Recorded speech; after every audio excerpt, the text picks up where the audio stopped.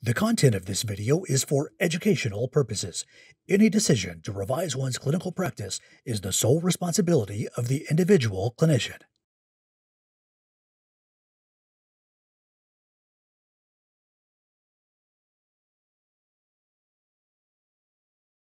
Teak said, we're going to have three presentations today, transitioning from aspects of the patient to the clinician.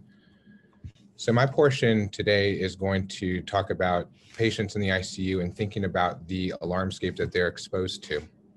The learning objectives today, which you can read here, we will go through in that order. No conflicts of interest.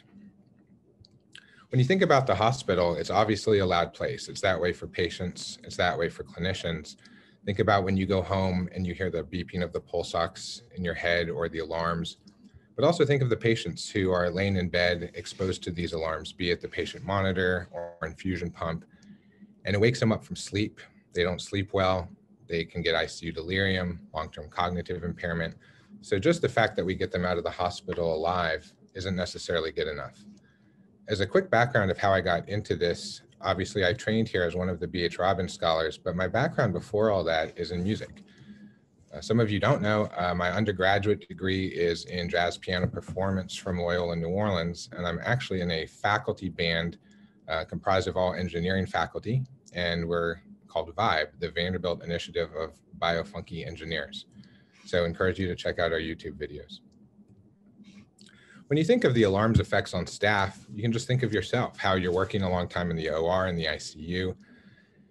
You feel fatigued, you struggle with communication. You might misinterpret communicative cues between you and the surgeon or other clinicians, other ICU doctors. You feel burnt out, especially with working hard during COVID. Headaches, you go home and you're just simply worn out. So noise levels throughout the hospital, but especially in the ICU, are high. Think about when you're rounding during the morning, and besides the speaking of the different teams, you have family members, doors opening and closing, and those are even non-alarm sounds. So you add alarms to the milieu of the noise exposure, and it's starting to really affect patients. One of the studies we just submitted a grant for yesterday is to examine just that. Is this noise exposure an independent risk factor for neuropsychological and cognitive outcomes? We have a concept of alarm fatigue, which is really more of a colloquial definition. There's not an operational definition, but think of how you feel, the stress, the burnout, as I said in that first slide. We're exposed to a huge number of alarms, up to 700 alarms per day. The Emergency Care Research Institute identified alarm hazards as the #1 health technology hazard starting in 2012 and continuing that way throughout. When you think of alarms, also it has a terribly poor positive predictive value. The false alarm rate approaches 99%. Think of other high consequence industries like aviation. If a pilot's flying and they hear an alarm to pull up because they're going at too steep of an angle towards the ground or too fast, that has about 100% positive predictive value of being a real alarm. So as we have these false alarms, we don't trust them. When we don't trust them and we realize they're non-actionable, we may not respond to them. Think of the patient. What is their perception of care if the clinician is not responding to the alarm? We may realize it's not an acute alarm that we need to respond to, but do they perceive the care's quality? Besides perception, how is it interrupting their sleep if we let non-acute alarms just sound and sound, as we may be busy in other patient rooms? So why don't we just put earplugs in the patients or eye shades on the patients? Well, that might be fine for a transatlantic flight, which we really have lost memory of what that feels like lately. But that can be deliriogenic. So that may be a short-term solution, and papers have looked at that, but that's not a tenable long-term solution for patient exposure to the alarmscape. My research group in the Netherlands at Erasmus Medical Center in Rotterdam is actually looking at what's called a silent ICU. They say, well, why do patients even need to be exposed to alarms in the first place? If the perception of care is bad and the positive predictive value is so poor, why do they need to hear this? Why do they need the sleep deprivation? So what we developed with my engineering team a few years ago is how can we take the patient alarms out of the patient experience? Clinicians have silenced alarms, which would silence it across the entire hospital, the entire clinical landscape. But that has led to bad outcomes. The FDA MAUDE database has found over 500 patient deaths in that period from 2005 to 2012 from alarm mismanagement. So we developed a device and published about it and presented it at the International Conference for Auditory Display. And this device was featured in CNN Health. And what it is a prototype of the device, to give you an idea, is it uses a Raspberry Pi interface, samples the auditory environment in the room, and is going to digitally extract out the alarm signal for the patient. But again, when we do this, we don't want to interrupt other environmental stimuli. That would be the same reason why eye shades or earplugs would be bad for the patient. So we looked at the alarm spectra, and Allie's going to get into this in her portion of the presentation, but you can see the alarm frequencies on the left panel that are circled. This is the red alarm on the Philips patient monitor. You can see the fundamental at 960 Hertz, and the second harmonic, which is the offensive harmonic, if you will, at the critical bandwidth at 2,880 Hertz. We wanted to, based on the alarm spectra and those narrow critical bandwidths, be able to digitally extract them out. You can see on the right panel, we were able to do that. Notice the different units on the y-axis. The speech frequencies flirt with these harmonics and fundamental of the alarm. What that means is if we digitally extract out the alarm, we don't want to affect speech. If we affect speech and it sounds robotic or non-natural, we were worried that that could be deliriogenic. So we want to ensure not only from a digital spectral standpoint can we do it, but what about the end user human factors standpoint of speech perception? So we did what's called a consonant nucleus consonant test, which is in the hearing and speech validated paradigms, which looks at words phonemes. So that's taking a single syllable word and looking at the full word, but the phoneme is the aspect of the sounds of the syllable. So for example, goose, you have the full word, but you have the phonemes of goo and s. And so this was done in the presence and absence of the alarm filtering. So these were our results. And as you can see, the phoneme score and the word score, both in the unfiltered alarm, in both of those, it improved the percent correct. We just wanted to make sure we did not make speech worse. But in fact, as you can see, we improved speech comprehension by filtering the alarm. So you would say, well, yes, taking the alarm out of the environment should help. But remember, this was a digital subtraction of the alarm. We improved speech comprehension in that we did not harm it at all. So when you do things, how does it affect how we practice medicine in the alarmscape? How do we impart change? The international standard of alarms comes from the International Electrotechnical Commission, and the standard is 60601-1-8. If you are having trouble sleeping, it's a great 168-page PDF for you to read. But importantly, as Pratik said at the beginning of the introduction, and this is going to lead into Allie's presentation, is our work that Allie is going to present, especially our work in the Journal of the Acoustical Society of America, informed the new revision of this standard. This came out in July of this year, July of 2020. And so instead of just a journal publication behind a paywall read by academic physicians, this is now published as an international standard that, even though there's not standard police per se, when companies start to design devices, it's to their best interest to follow the standard. And it's really informed by evidence more so than any other previous iterations of the standard. You can see the two citations I included here. So leading into that, when we think of standards of alarms, I'm going to turn it over to my research colleague, Allie, to discuss our work and background that led into this.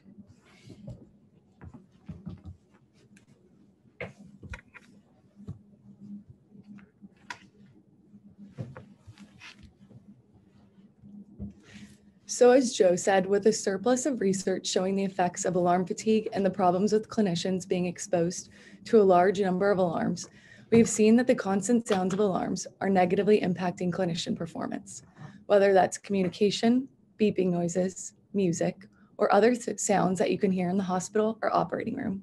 There is a need for research to be done in this field. As Joe said, the United States Emergency Care Research Institute identifies alarms as one of the top 10 safety hazards, warning that clinicians can become overwhelmed, distracted, and desensitized through a phenomenon called alarm fatigue. Physicians and staff can be exposed to up to 700 alarms per day. Research has also identified problems that stem from alarms' acoustic design.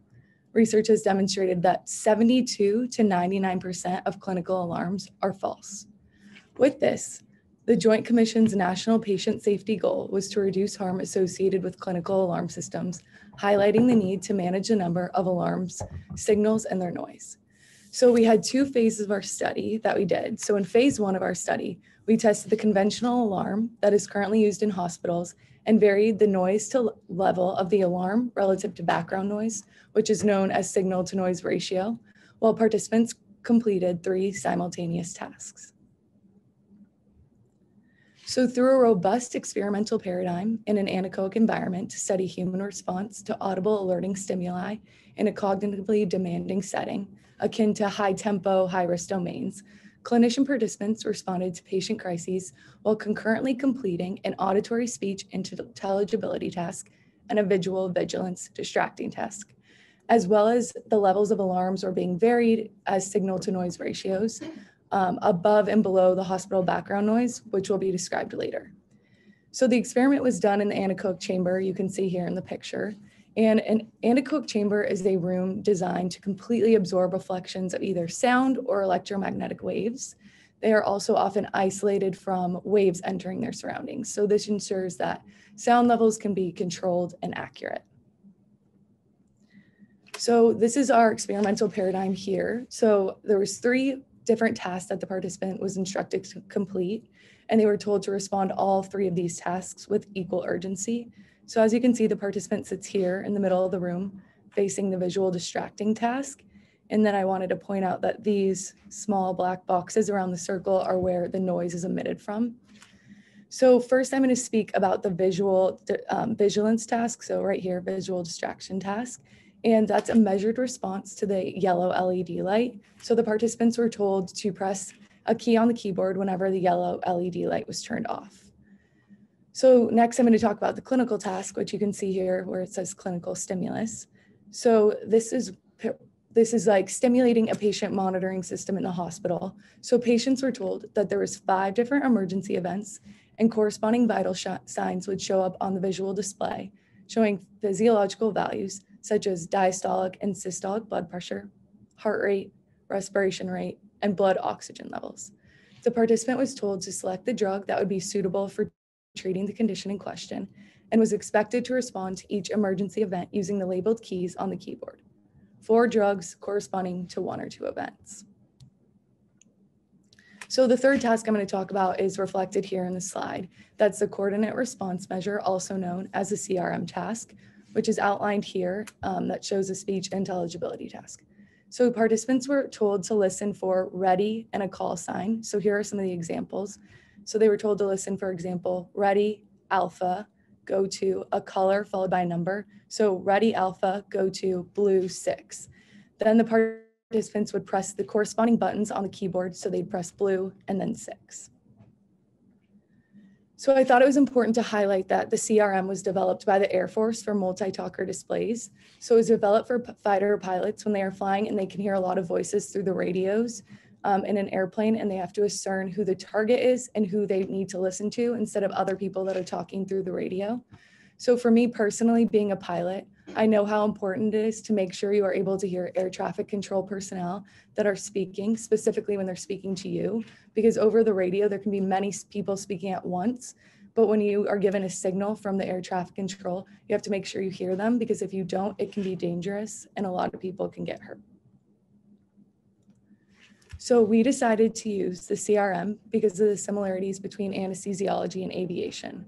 For example, a safety checklist, a culture of safety, and the conduct of anesthetics. So putting a patient to sleep is similar to takeoff in an airplane, and waking a patient up is similar to landing.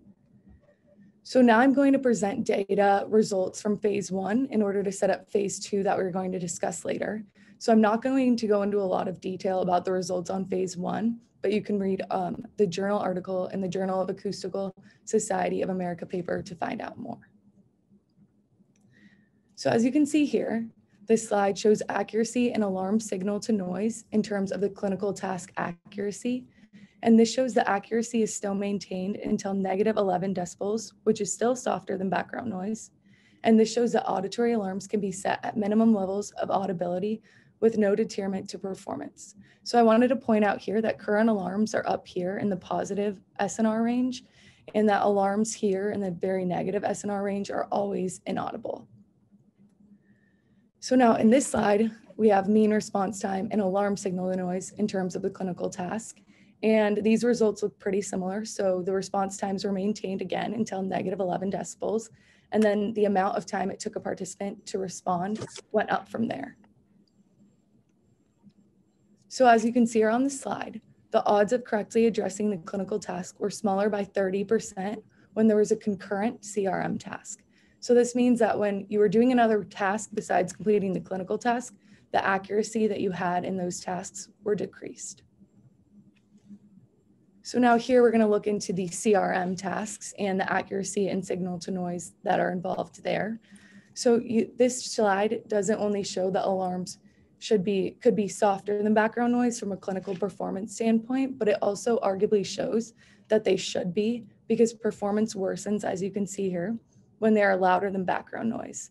So when the signal to noise ratio neared the positive SNRs here, the tasks were significantly worse. And this figure provides an example for audibility to interpret speech with speech intelligibility and shows that accuracy was much worse at positive SNRs. Additionally, when looking at mean response time and alarm to signal noise in the CRM task, you could see that at positive signals to noise ratios, response time also got slower. And although the accuracy data may be more impressive and more important than misunderstood speech, the response time is still very important because it can lead to morbidity and mortality. So as these results showed, the likelihood of addressing the CRM task at all, so whether the clinician heard the alarm or did not hear the alarm, significantly worsened when there was also a clinical task or a vigilance task at the same time. And there was also evidence that alarm levels affect the likelihood of correctly addressing the CRM task at all. So Joe spoke about this a little before, but I wanted to highlight this and go over this. So the figure here shows the alarm spectra at 11 decibels lower than background noise. And this is why you can still perceive an alarm that is softer than background noise, because as you can see here, the critical bandwidth, which is a harmonic at 2,281 hertz, pierces the noise floor. So you're still able to perceive a lower sounding alarm. So I wanted to show this device that the Schlesinger lab developed, and this device can dynamically change the alarm output for optimal signal to noise ratio. This is called DASH and stands for Dynamic Alarm Systems for Hospitals, and this device has been patented. So to recap, before I start speaking about phase 2, in phase 1 of the study, we found that in order to be successful in directing attention, alarms must be loud enough to be heard, and thus the signal to noise ratio deciphered, distinguishable from the external scene, and must be easy to learn the meanings in order to relieve cognitive burdens. So in phase 2 of our study, we followed the same methods as the JASA paper, but we also added music, which was volume normalized, non-lyrical, meaning it contained no words.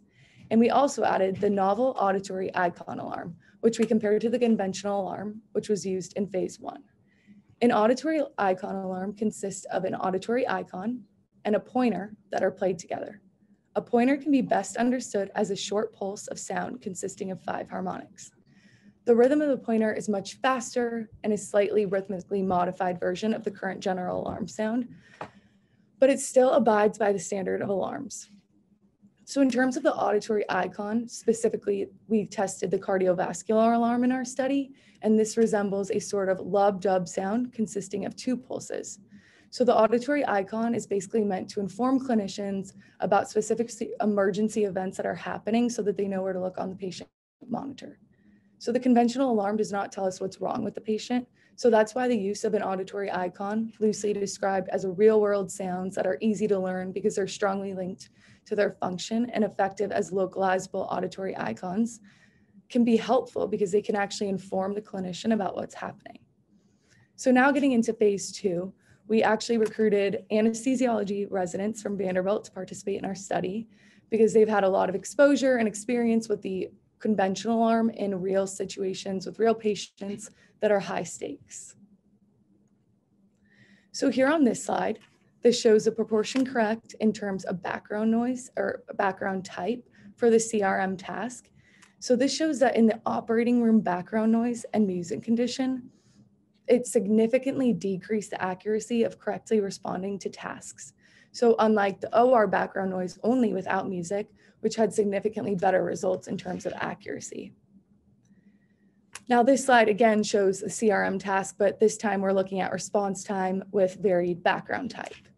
So response times also significantly increased in the OR and music condition that when it was present. So basically when music was present, the participants took longer to respond to tasks as when there was compared to no music present. Lastly, in this figure, it shows again CRM task with proportion of no response to background type.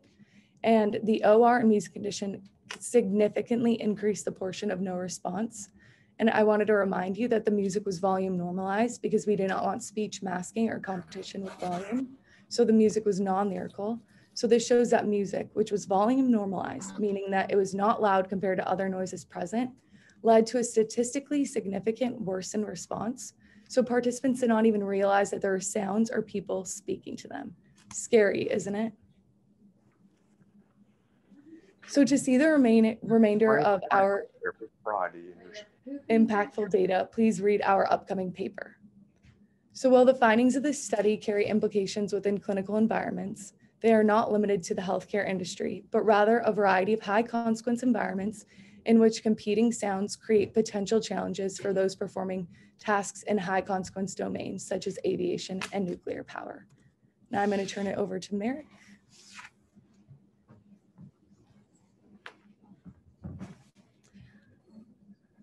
Good morning, everyone. I'll give everybody just a second to enter in our CME code 29060.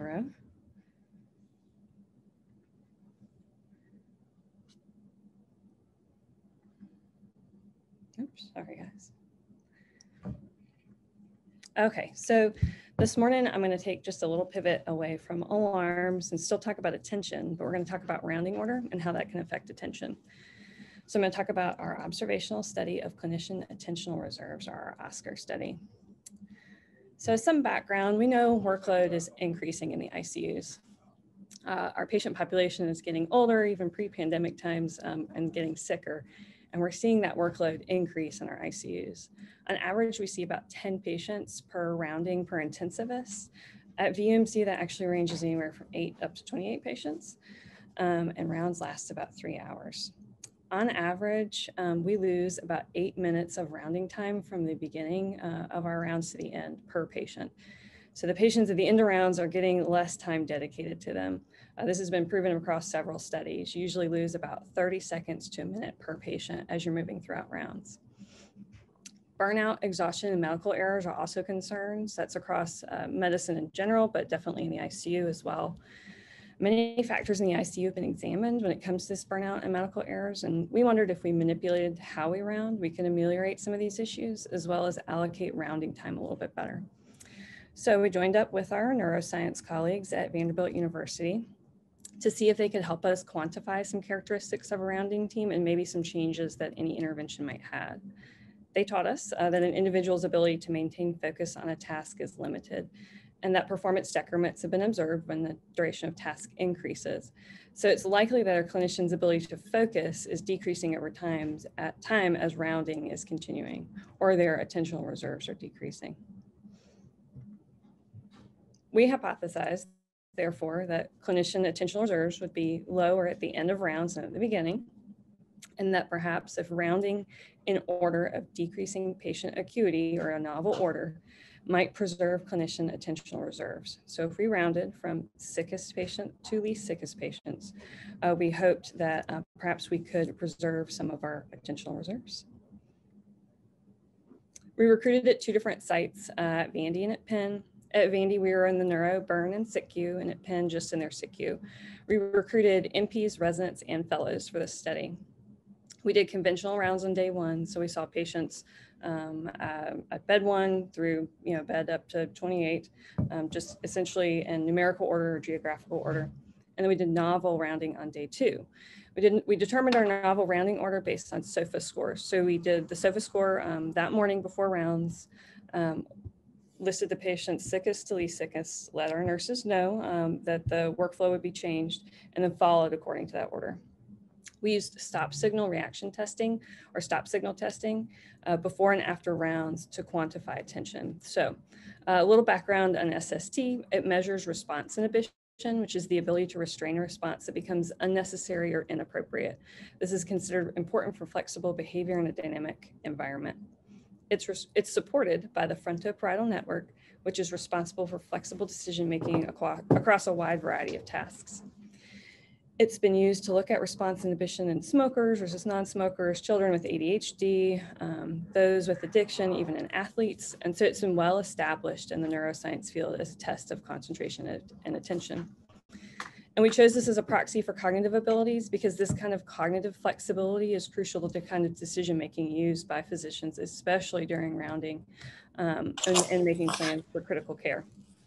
And while SST evaluates cognitive control overall, part of this control is attention, and we're looking at attentional attrition. So this is an example of how we set up this task. We took our participants, placed them in an isolated room in the ICU, a quiet room, usually a call room of some sort. They had a laptop set up just like this. When the display showed a white arrow, this was considered a go trial, and the participant was instructed to press the corresponding arrow, left or right, on the keyboard. On a subset of trials, the white arrow would turn to blue, which was considered a stop trial. And on stop trials, the participants were instructed to hold or arrest their response, not press a button.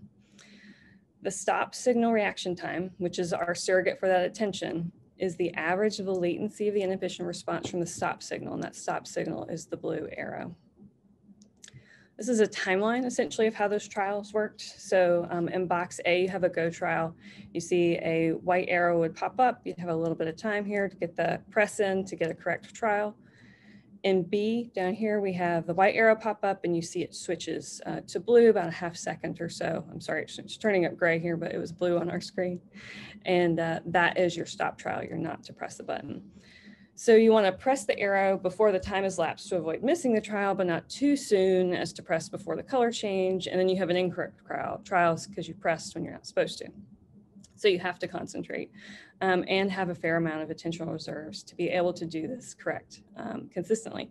And it becomes harder and harder to do the less attention you have.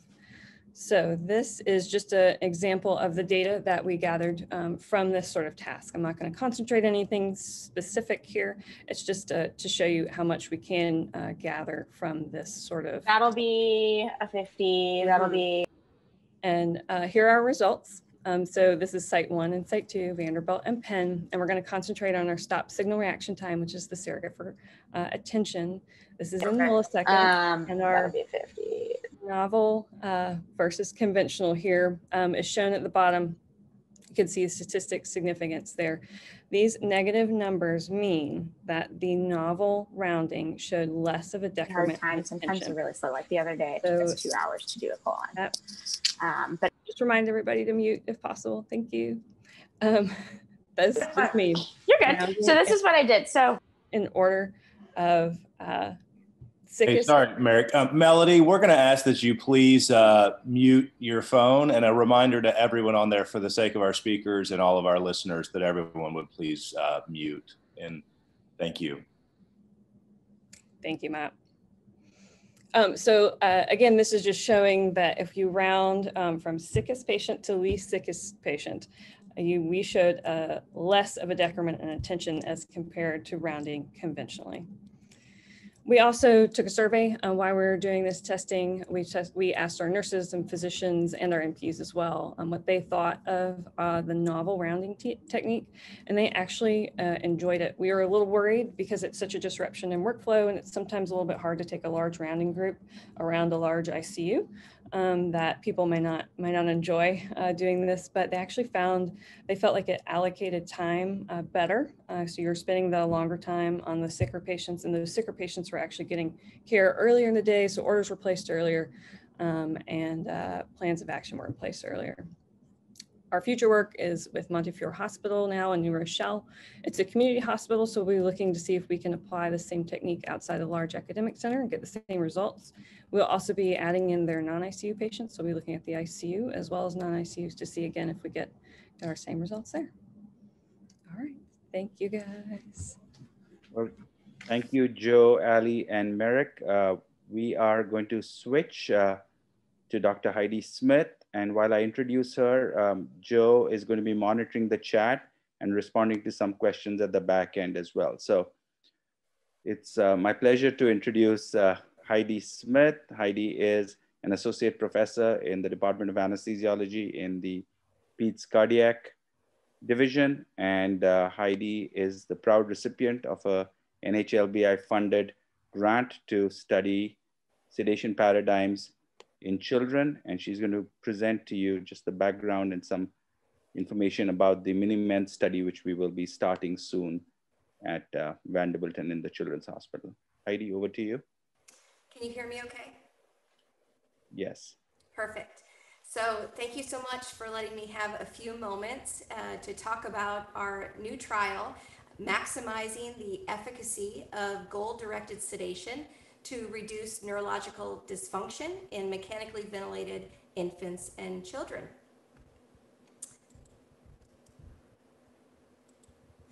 So my objectives today will just briefly review kind of some of the current sedation paradigms and how our study is going to look at some new thoughts on sedation in the ICU culture and how that may impact neurologic and behavioral outcomes.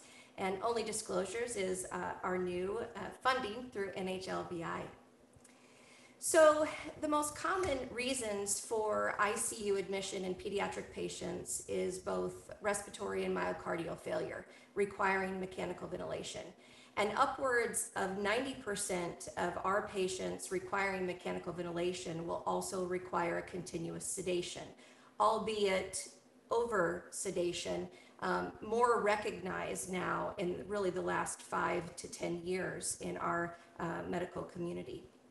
The majority of sedation in our population really has been based on benzodiazepine sedation, largely midazolam as continuous infusions. So these GABA agonists really have been used because they're hemodynamically stable, largely cheap, easy to use, rather predictable. And at the time, we didn't really recognize that there might be any impact from the use of those medications, and that any type of neurobehavioral abnormality is likely the cause of critical illness rather than something that we were doing to the patient. But even 10 years ago, Jillian Colville and colleagues demonstrated that about 1/3 of pediatric ICU survivors suffered from delusional memories, and that those patients were more likely to have received benzodiazepine-based sedation during their critical illness. Those patients were also more likely to develop post-traumatic stress symptoms. But that was prior to monitoring for delirium in the pediatric ICU and really any recognition that there was something we could do about it. And really, it's just been in the last 5 years, a study that we performed here at Vanderbilt, that we were able to demonstrate that in children receiving benzodiazepine sedation, that this was associated with a significantly prolonged PICU length of stay and also increased prevalence and duration of delirium. So delirium, again, many of us feel very comfortable with delirium because we're here at Vanderbilt, but acute brain resulting in disturbances in attention, awareness, and cognition. And again, those cardinal features of being able to monitor or assess for inattention and awareness. So since the implementation of delirium monitoring in the pediatric ICU, we now recognize that at least 30% of school-aged children suffer from delirium during critical illness. Rates of over 50% in infants and toddlers, and even higher rates, over 60 to 70% of patients requiring mechanical ventilation, regardless of age, suffer from delirium. We also know that delirium is independently associated with worse outcomes in pediatric patients, which is paralleling what you already know in adult patients. So affecting PICU length of stay, longer time on mechanical ventilation, leading to greater hospital costs, and even associated with higher mortality in a large multinational point prevalence study that Hani Traub had conducted. Now, what we don't know for sure and what is not clear in pediatric patients is the true relationship between delirium during critical illness and long-term cognitive impairment. Pilot studies have at least demonstrated that delirium during critical illness is associated with certain domains of learning up to a year following ICU discharge, such as problem solving and communication. And we also know that in all comers to the ICU, they have some level of developmental delay in about 19% of our pediatric population. But that can range from speech impairments to true significant cognitive and motor delay. But when you look at the same population a year out from ICU discharge, that degree of developmental delay increases to almost 60%. Again, ranging from those minor to more significant developmental delays. So we know that the critical illness itself is impacting neurobehavioral outcomes, but what we don't know is the play that delirium may or may not have. Well, this even further progressed by the FDA warning a couple of years ago of the possible role of anesthetics, particularly also benzodiazepines, in cognitive delay in children.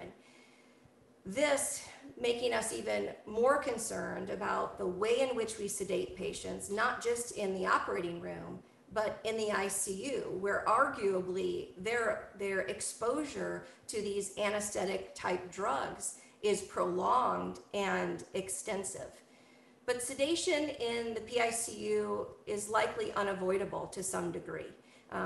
Although our culture, we hope, can change to where patients are more alert and awake, but yet comfortable, it will be hard to ever get to a point where a toddler is sitting with an endotracheal tube in their mouth, just simply playing and being able to interact with their family. But we can get closer to that point.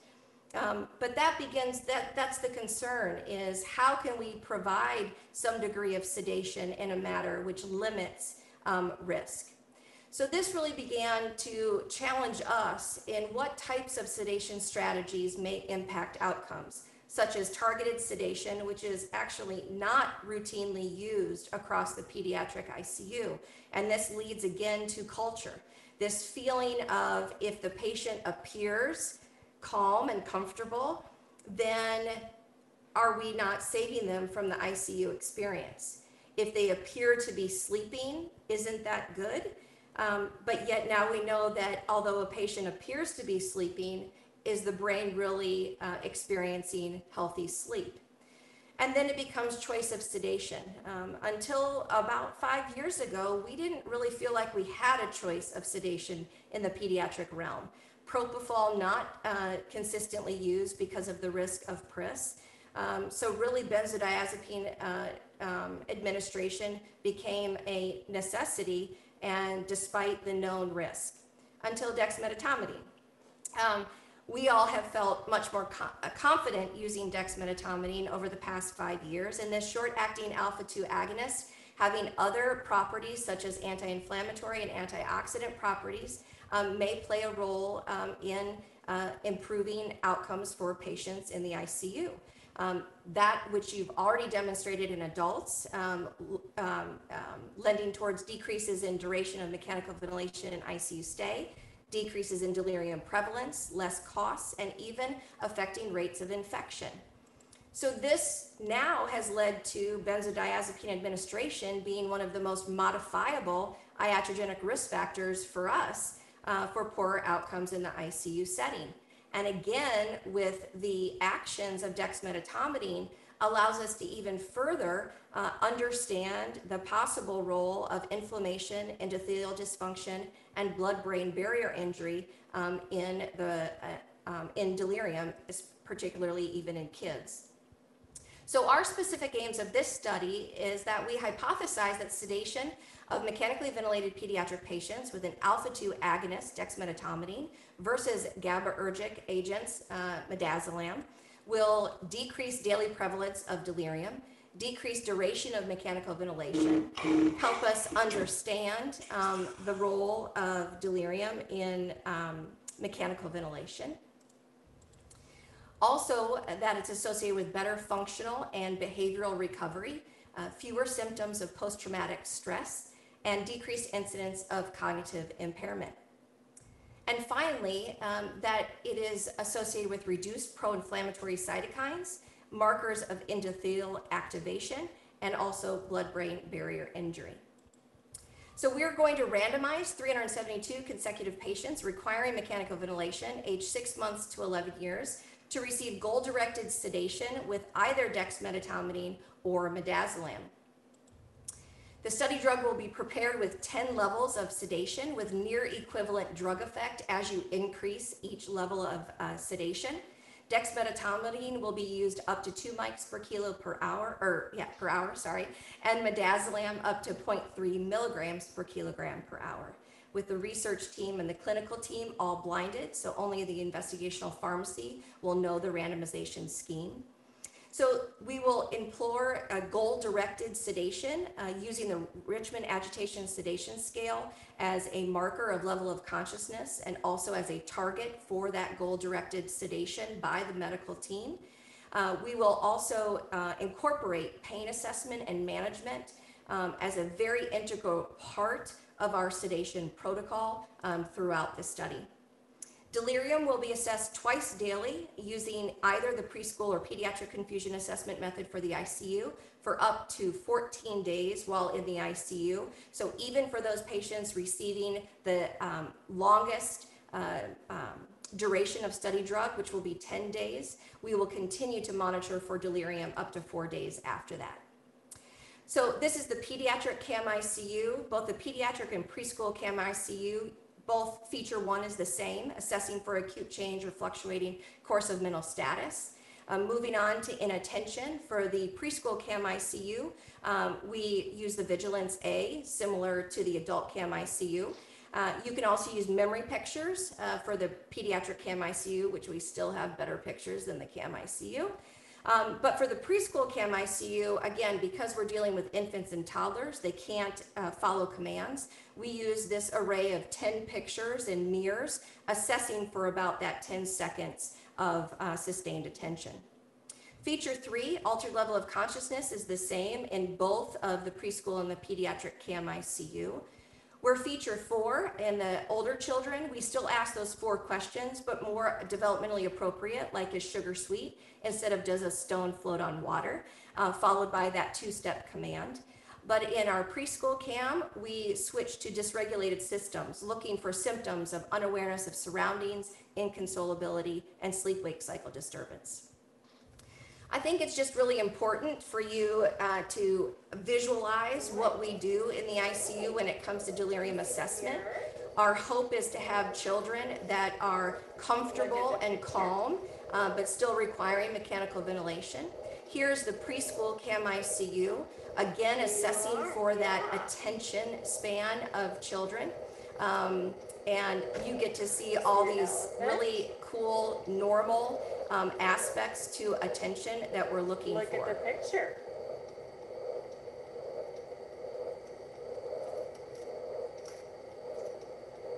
Is this a cow? Versus children with delirium. So this is one of our cardiac patients being assessed for attention. The RAS is 0. So if you look from the hallway, the patient looks alert and calm. But are they attentive? And you can see that he's just staring right through the cards to the ceiling. This patient had delirium. Now, a couple of days later, we reassessed this patient. And now you can see he's still a RAS of 0. Is this a truck? He's staring at our camera here. But he is searching for those pictures. This is what a healthy brain wants to do, is interact with the environment, whether it's a toy, a family member, or a picture. Yeah, is this a truck? So our neuropsychiatric outcomes will include a screening at baseline, hospital discharge, and then a very in-depth 6-month in-person follow-up, where we will look at functional status, post-traumatic stress symptoms in both parents and patients, maladaptive behaviors, and this becomes really important because disruptive, destructive, aggressive, or repetitive behaviors can actually affect a child's ability to not only perform in the school environment, but also affects their social interactions with their friends. So their ability to continue to have good social development as well can be impacted by these behaviors developing, and these can develop out of trauma or anxiety. And then obviously cognitive impairment that will be assessed by our psychology colleagues using standard age-appropriate assessments at 6 months. And then finally, biomarkers assessed, obtained on days 1, 3, and 5 post-randomization. Again, looking at our measures of cytokines, markers of endothelial and blood-brain barrier injury as our exploratory aim. Our clinical trial, we just were funded in September. We will actually begin enrollment in April of next year. We will continue enrollment through year 5 with finally our neurocognitive follow-up finishing up, and then ultimately our results. I just want to appreciate all of the help that so many people have given us, particularly my partner in crime, Pratik, but also Dr. Fuchs, Stacy Williams, Dr. Betters, and the rest of the pediatric team for sticking with me through now almost a decade of work that has led to this point. And a special thanks also to the department chair, Dr. Sandberg. I don't say this lightly, that I appreciate all the support that the entire department has given me to push this work forward. So thank you all for your time. Well, thank you, Heidi, and thanks for the entire group for your presentations and the active chat that is going on simultaneously. We have a few minutes for questions. So Joe, if there are questions that you have not yet tackled on the chat, feel free to respond to those. And if there are questions for Heidi, we can start with those while Joe is looking at all the lists of questions.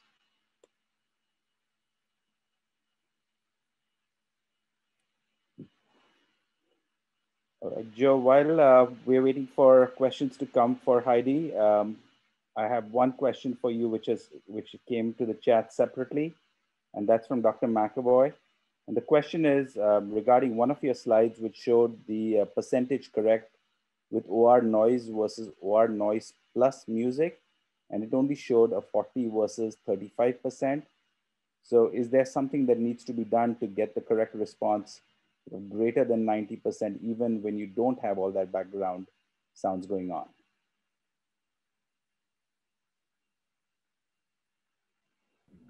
Do you want the camera? No. Yeah, thank you, Matt, for that question.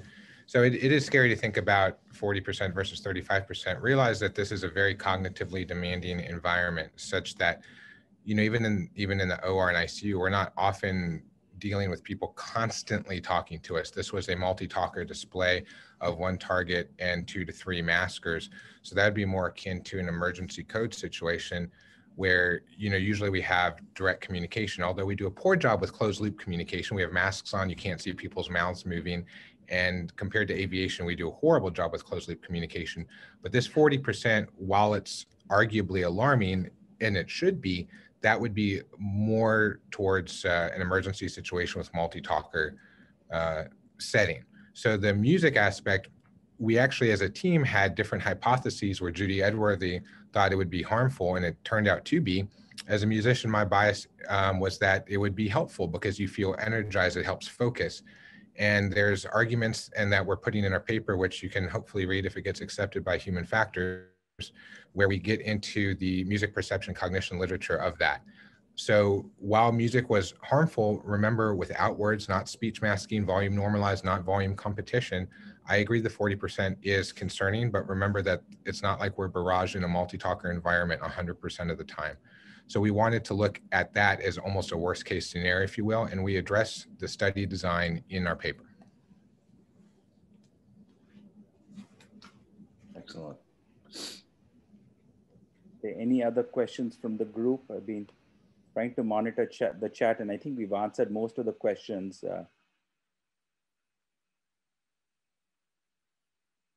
There's a comment from Paul about turning down the music if it's getting too loud. That's just a comment. Heidi, there's a question for you from Dr. Blair about the use of guanfacine as an off-label adjunct for sedation. Yeah, I think that is an area, especially with what you guys are already doing on the adult side, beginning to think about use of guanfacine. It clearly may play a role for our pediatric patients. And any time that we can give something preoperatively to begin kind of, again, this era of calmness, and in the ICU, it becomes a really important piece. Anything to optimize patient comfort and anxiolysis other than use of these other medications that impact the risk of delirium, I think it's going to be very interesting to see how guanfacine, what role that will play. Absolutely. And Dr. Blair, sort of as a follow-up on that, we have just got an FDA IND for the IV form of guanfacine with partnership with Cumberland, and just got an NIH grant, which Chris Hughes is the PI, for using IV guanfacine in a similar manner that right now clinicians use haloperidol in the ICU for delirium. So sort of a similar manner, and it's a COVID supplement grant. So more about that soon. Any other questions for the speakers or any other comments?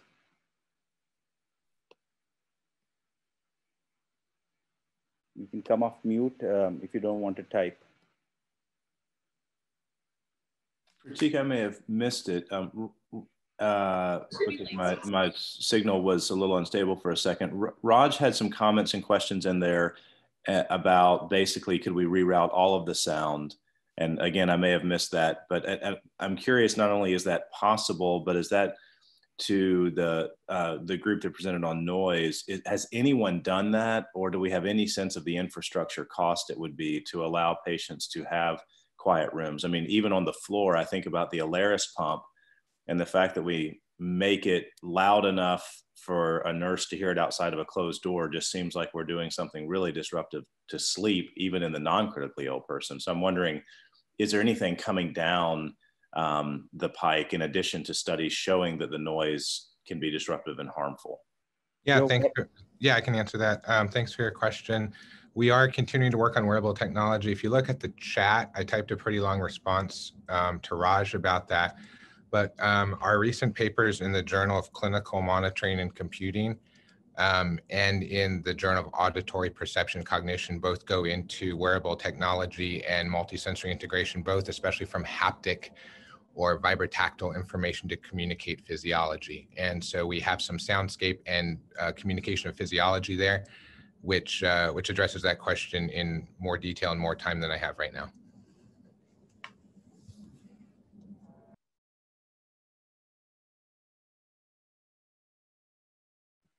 Thank you. Any other questions for the speakers?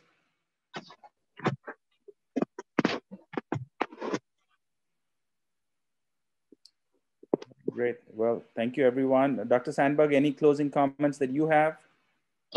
You've got 3 minutes. A final word, but I really enjoyed the chat, and it was a great set of presentations. So, and a lot of the side comments really talk about some amazingly novel stuff that the department's doing. So it's just further demonstration of the really cool work going on here.